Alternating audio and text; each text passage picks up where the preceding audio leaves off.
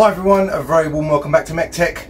We're back out on the drive and we're giving GIZMO a little bit more attention today. Now, in the last video on GIZMO, you would have seen we spent a good long while, about 12 hours in fact, cleaning and polishing the bodywork back to its original shine. However, it is lacking slightly on the maintenance side of things. I've looked up in the history of this car, and the last time this thing had a full service by me, in fact, was 7 years ago.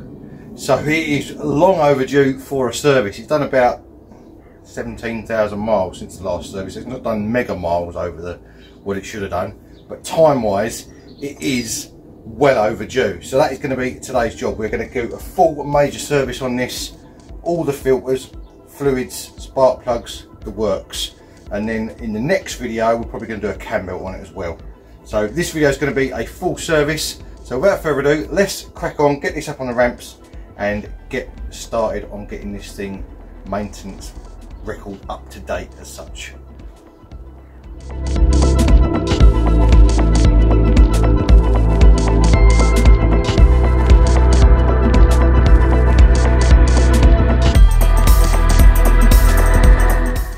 Right, that's the car up on the ramps, as you can see there, and this is what we've got to go in the car. We've got all Bosch stuff apart from the spark plugs, which are Denso. So we've got Denso spark plugs, Bosch oil filter, Bosch air filter, Bosch cabin filter and Bosch fuel filter, and some Mobile Super 3000 oil to go in. So first things first, let's get underneath and get the oil drained out. Now I have just been driving the car, so it is nice and hot, so the oil will be nice and thin to drain out. So let's get underneath and see what that looks like. Right, there we go. As you can see, that's our drain plug there. It is a 13mm nut. Now ideally you'd probably want to change this drain plug, but I haven't got one at the moment, so we're going to have to go with what we've got. Get that loose, and this is going to be hot, so I need to make sure I don't burn myself in a minute.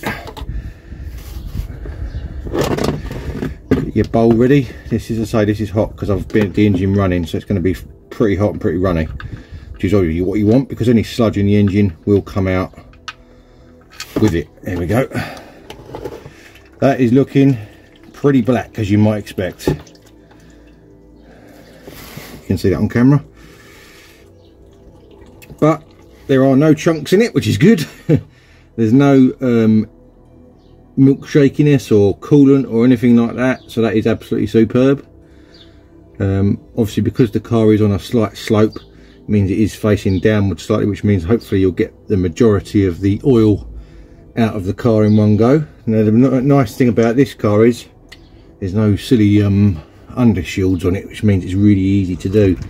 I literally drove the car up on the ramp, as you saw, and you can get straight underneath it and get straight to where you want to go. So that is absolutely superb. So we'll let that drain out for a minute. Once that's finished draining, whilst we're under here, I'll probably do the oil filter as well. It's at the front here. I'll move the camera so you can see that in a second. It's very easy to get to on these, just the same as obviously the sump plug, really, because cars of this era, they're just brilliant. They're so easy to work on. They've got all the mod cons as such, as far as what you really need, but they haven't got all the over technicalities, if you like. So anyway, I'm waffling. I'll come back to you once this is drained, and then we can move the bowl underneath where the oil filter is and change that as well. Rightio, with the oil now drained, we can turn our attention to the filter, which as you can see is right here. Make sure you obviously put your drain plug back in before you do anything else, because then you've got no risk of it all ended up over the floor when you fill it back up. So this is a Ford filter on here, but looks fit that I put on. We're putting a Bosch one back on, which is absolutely fine. God, that is really tight. It's been on there a while. You can tell because it won't go undone. God, that is ridiculously tight. God, almost feels like I'm turning it the wrong way. I can't believe how tight that is. This could be interesting. I feel like I need a breaker bar on it. It did move, but it's just obviously a little bit reluctant. There it goes. Come on, it's going. whoever done this up did not do it up hand tight. I.e. me. There it goes. Cool. Didn't think that was going to come undone for a minute. God, actually hurt my arm doing that. God, yeah. Right, you will get a little bit of mess. Hopefully not on the driveway. Well, it wouldn't be anything new, so it won't make any difference, but just to get the oil drain out of it a little bit. God, how tight that was.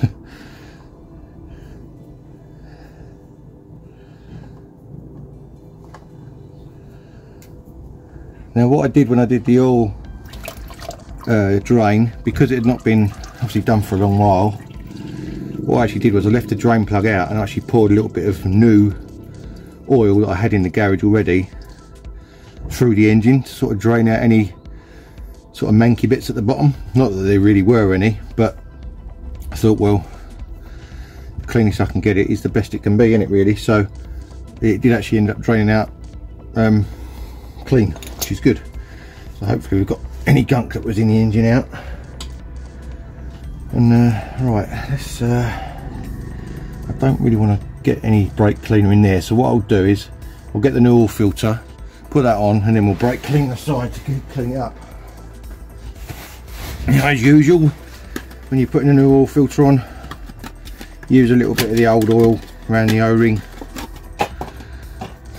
Dip your finger in there and that'll be hot, but wipe it round like that.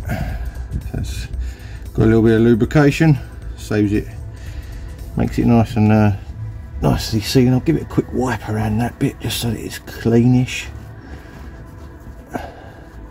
Again, just to get most of the old oil out. And then when you put this on, you just want to do it as tight as you can by hand, because they do have a tendency to tighten themselves up, as you would have just seen me getting that old one off. They do tighten themselves up over time from heat and whatever else. Oh, I can't get that any tighter. So sometimes I do just for peace of mind, I know I shouldn't, but I do just nip them with this. Only a little bit. So that actually won't go any tighter even with that, so that's fine. I don't want to damage the new filter, so that'll be absolutely fine. So now that's all on there and clean, we can give this a little spray down, bit of brake cleaner, just to get rid of all the old oil that's drained down the side of the sump there. Just makes it look a little bit nicer. If anyone looks under the car, they can see it's been done as best as it can be, as such, you know. Give it a little wipe over. That stuff dries very, very fast. It's obviously got a solvent in it. It dries really fast, so give it a little spray under here as well.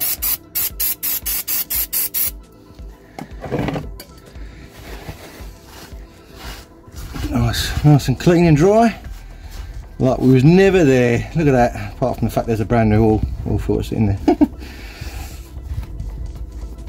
Okie doke. Right, that is the two sort of jobs under the car for the service done. Now we need to go top side, do the air filter and spark plugs, and then we can do the pollen filter and fuel filter. So I'll go top side and I'll come back to you in a minute.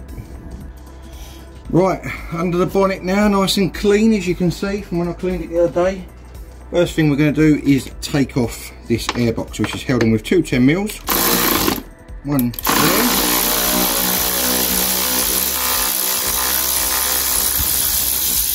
One there.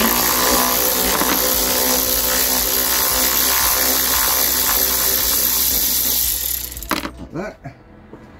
And then you've got one little hose clamp here. Slides off. This one just as a half sort of quarter turn twist, that pops off, and then this is on like little rubber bungs at the back, so you just have to pull up on it and it'll pop off. There we go. You've got one pipe on the side there, don't forget that. It just pulls out and that's your air box off. That then reveals your spark plugs, which are obviously under these caps in here. So pop one out, and I need to grab my spark plug socket and we can get those out.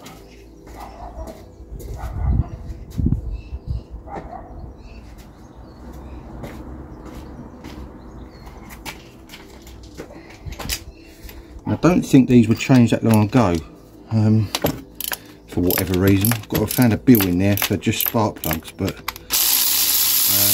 we'll change them anyway, just so that we know they're new. I mean, they're absolutely fine. You can see by the way that's running, it's running absolutely perfect. No carbon on it really, just a light brown colour, which is fine. So we've got NGKs in it at the moment. We're going to be changing them. I usually would fit NGKs again, but for whatever reason they didn't have them in stock for this car, so we've got these Denso ones instead. Hopefully they'll be alright. They come with a, usually come with a cardboard sleeve. These ones come with a proper plastic sleeve on them. It's quite good to protect them, I guess, in case they get dropped. Just compare them to size. Yep, same size, and also I like to compare them end to end to make sure that the electrode is the same distance apart to the anode. I think that's the right terminology. And also make sure that the thread's the same length, because obviously if it goes into the engine too far, then you'll end up with it crashing into things that it shouldn't be. So they look fine. So let's get those fitted. It's basically going to be a reverse of what I just did. I usually start them off always by hand. In fact, what I'm going to do as well is I'm going to put a little bit of 3-in-1 oil on the thread. Stops them sticking. Yeah, just put a little bit of 3-in-1 oil on the thread, and then a little bit. Obviously that will work its way around as you wind it in. Stops it getting corroded in there in the future. Wind them in by hand, and I will use the manual ratchet on that just so I've got a good feel of what tight, because I don't want to go too mega tight. Just want enough to crush the crush washer, nip them up. Should be good. And that is your first spark plug done. So I'm going to carry on, get the other 4 done exactly the same, and then we can move on to doing the air filter as we've already got the box off.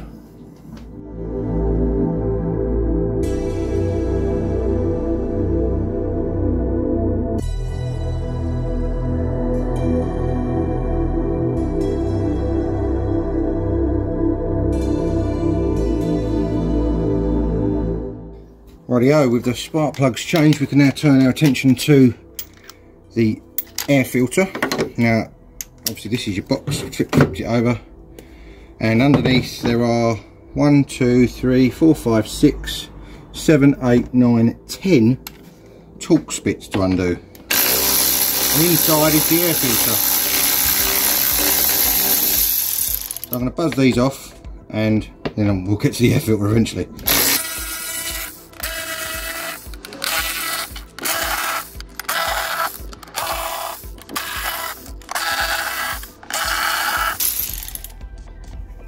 Right, there we go. With those ridiculous amount of Torx bolts undone, that should just lift off, and there is your air filter. Now obviously you might want to give this a little bit of a clean out while you've got it out. Yeah, it's got a bit of dust and dirt and debris in there. Not too bad really. Put those screws up there so I don't lose them. Let's have a look at our air filter element. It's not horrendous, but it's not clean either, so it's good that we're doing it. I'm going to give this a quick blast out with some brake cleaner, and then I'll come back to you. Right, with all that clean, this little hole here, you can see where my finger is where that pipe goes in the side.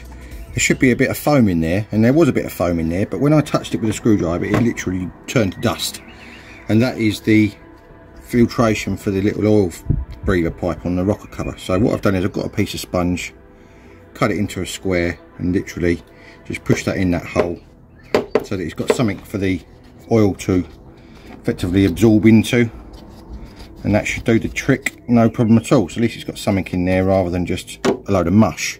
So that's that bit sorted out. We've got our nice new air filter here. Remember which way up it goes now, because I just took it out. I think it was that way. Hang on, let's have a look at the other side. can't remember which way it went. I think it was that way. Must be that way. So it fits in. Does it fit in there? Should look at my video, shouldn't I?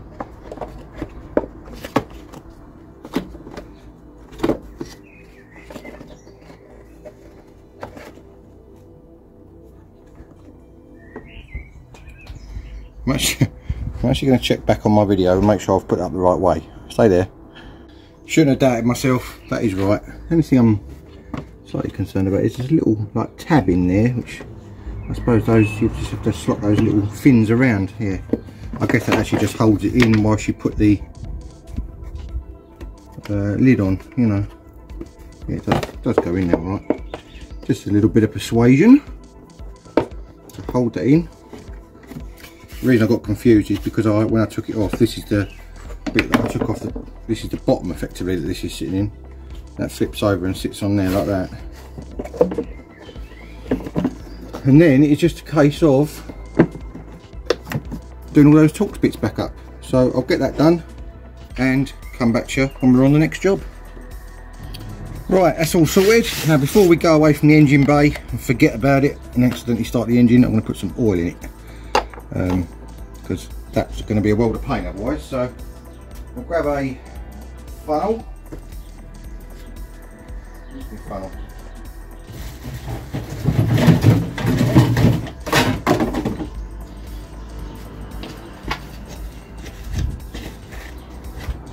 Right, there we go. I think this takes about 4 litres of oil. One good thing to do is just pull your dipstick out before you start filling it, because obviously it lets any air out, because it has got a little seal on that. So now we've gone for the Mobile Super 3000 fully synthetic. It's Formula FE, which is Ford economy approved, so hopefully it will do this the world of good. So I'll get this glugged in. Not that much glugging in, or is it going to go everywhere? And I'll come back to you once it's full, and we'll go on to doing, I think probably do the fuel filter next. Right, it's now full. Let's just do just a little wipe on the dipstick and see where we're at. Look at that, spot on the level, and it's lovely and clean. Looks like my little trick with flushing a little bit of extra oil through the engine worked out lovely, because that is still lovely and clean. It's not got gunked up inside with anything, so that's superb. So that is our oil part done. Let's get underneath the car now. Now the fuel filter is actually at the back of these, I believe. So I want to get under the back of the car and I'll show you exactly where it is. Hopefully the clips come undone easy enough, and it'll just be a case of unclipping one, clipping the other one back in again. Right, we are on the passenger side rear of the car. That is your fuel filter just there, this little canister here. It's just clipped in on 2 clips either side into a little holder, and it's got a quick release on both sides. Now what I'm going to do is soak those before I touch them in WD-40, because they do have a tendency to get stuck, and I don't want obviously to have problems with getting them off and breaking things and all the rest of it. So let's I'll get those soaked down and I'll come back to you. You can see the little blue tab on that quick release. You just have to squeeze one of those in on both sides and it should just pull off. That is the plan. That's the theory anyway, one each side. So I'll come back to you when I've got a bit more progress on getting that out, because I think it's going to take me a minute. Right, I'll just show you what I've done. I've dropped the handbrake cable out of the clips at the bottom here, and I've dropped this top pipe out that allows this to then unclip and it drops out, so you can gain a lot better access to the clips you need to undo. So in theory, this is the first time I've tried this, these should, I've soaked them in WD, they should squeeze together, should be able to wiggle them off. That's the plan anyway, that's how it should work. But they have been on here a little while, so hopefully, oh there it goes, that wasn't too bad. Now obviously you're going to get a bit of fuel on the ground, not much you can do about that I'm afraid. So that's that one out, and then we'll do the same with this one, hopefully. Yep, there we go, that was easier than I thought. Now when you take it off, make sure you look at it and see which way the flow is. Well, you know which way the flow is because it goes from the tank to the front of the car, and obviously make sure that you get your new one put in exactly the same way. I'm just draining this into this cloth so it doesn't drain fuel everywhere more than I have to.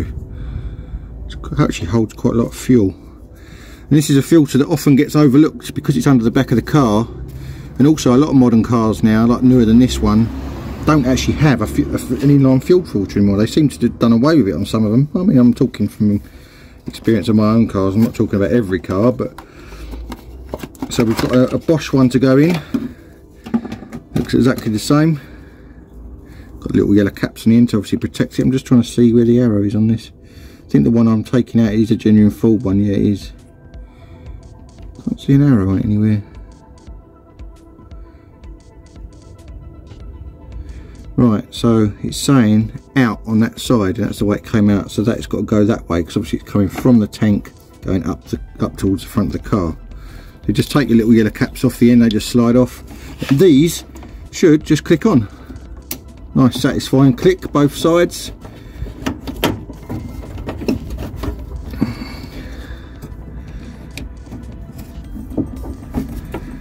The angle right so it goes in properly. There you go, that's it, and that is as simple as that. So then you just click that back in this little hole up there. It's got a little clicker either side. Clip your bottom pipe back in to the middle there, like that, and click your handbrake cable. Now this one you've got to be a little bit careful with because these clips can be quite brittle because they're right at the bottom, and this is a metal cable. It should just slide in fairly easily, he says. Famous last words. I think I might put it in there. There we go. So I put it in a bit too far that way because there's a plastic sheath this end of it. It wasn't going the clip. Come on. Where are you going? There we go. That's it.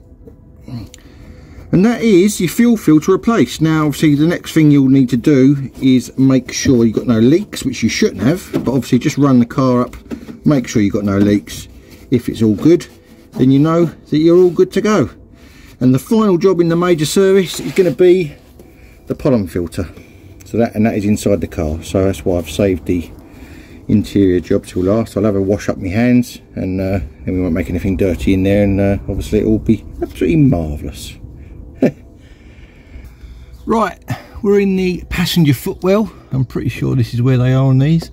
You've got one little clip at the back here which has got a screw centre, but they never end up unscrewing, which is why I bought a pick with me, because you have to pop them out. So you pop the middle out, and then the outside should pop out as well. It's a bit fiddly, but you can get it done like that. There we go. And then this is on it, just two clips this end, so it just pulls out like little slidey bits, like hinge bits. There we go. In fact, one of them's broke. Need to sort that out. In fact, both of them are broke, so I definitely need to sort that out. And in here you've got a panel at the back here, which is held in with two Torx. So let me grab that. I think these are T20s. Yep, they are. You've got two of those at the bottom there.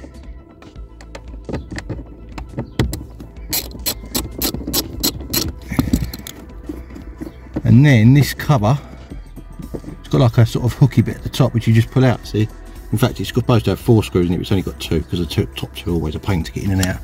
And then your cabin filter or pollen filter, whichever you want to call it, just slides out. And already I can see this is full of gunk.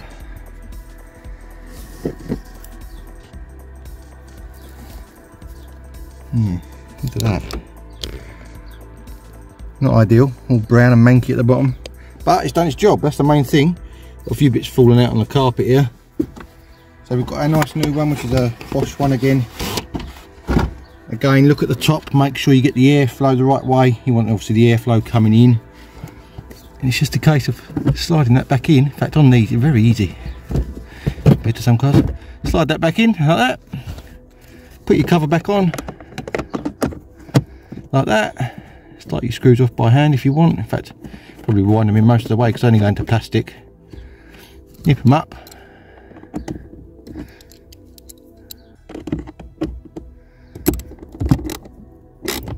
I don't want to go mad because, as I say, it's only going into plastic.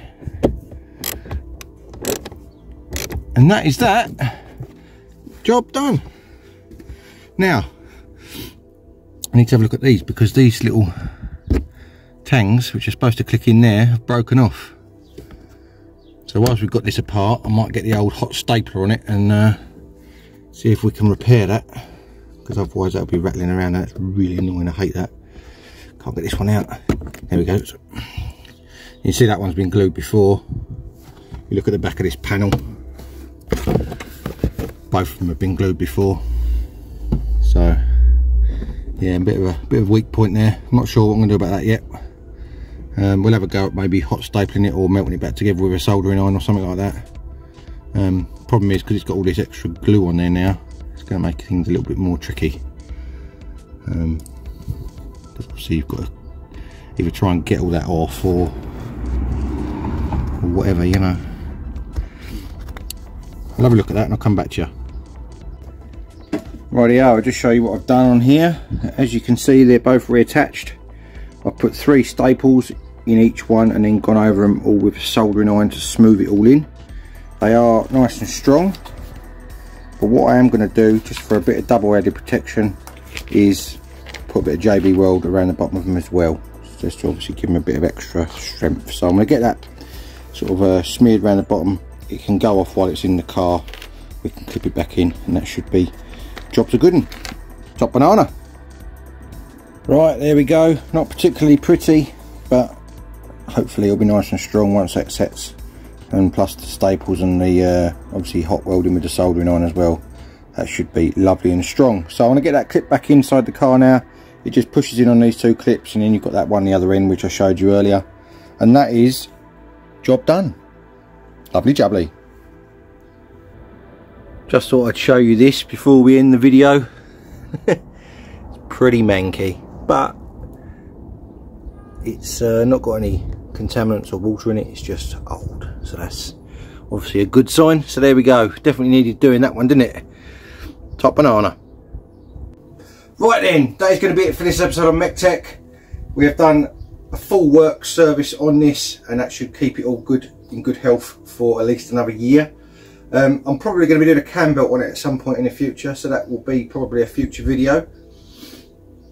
It's all running nice again now. I've had it running, made sure the oil level's still the right level. Obviously with the fuel filter that I did prime the pump a few times just to get the fuel back up to the front again, obviously, because it would have had a little bit of air in the system, and it started up no problem at all. So that is absolutely superb. Something that usually gets forgotten is that fuel filter, because it is underneath at the back and people either don't know it's there or they forget about it. So that is something to bear in mind if you are doing your own servicing.